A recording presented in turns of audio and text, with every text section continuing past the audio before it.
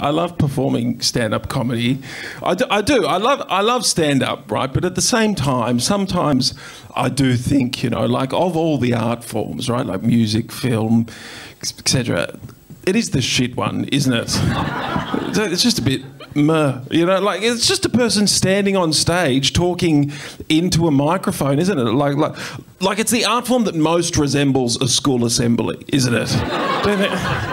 The fact it's risen to the level of like popularity in the current culture that it has just blows my mind, right? Like you could have done anything tonight, you know? You could have just stayed at home, gone on the internet and watched pretty much whatever you wanted from the whole history of human art and entertainment. But instead you came here to library story time for grown-ups, didn't you?